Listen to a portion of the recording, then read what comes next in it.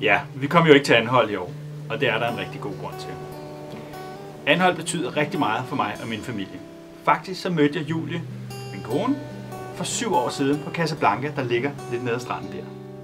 Nogle år senere blev Holger, der ligger og sover i teltet der, født.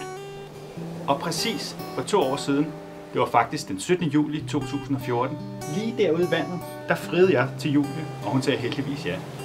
Og 2 år efter det, altså den 17. juli i år, blev lille Gustav født. Og det er derfor, vi ikke kom i år.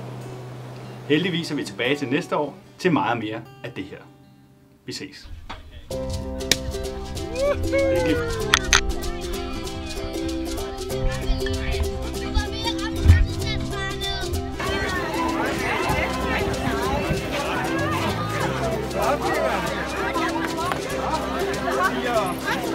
Der kom så endnu en tyk havenis til øen.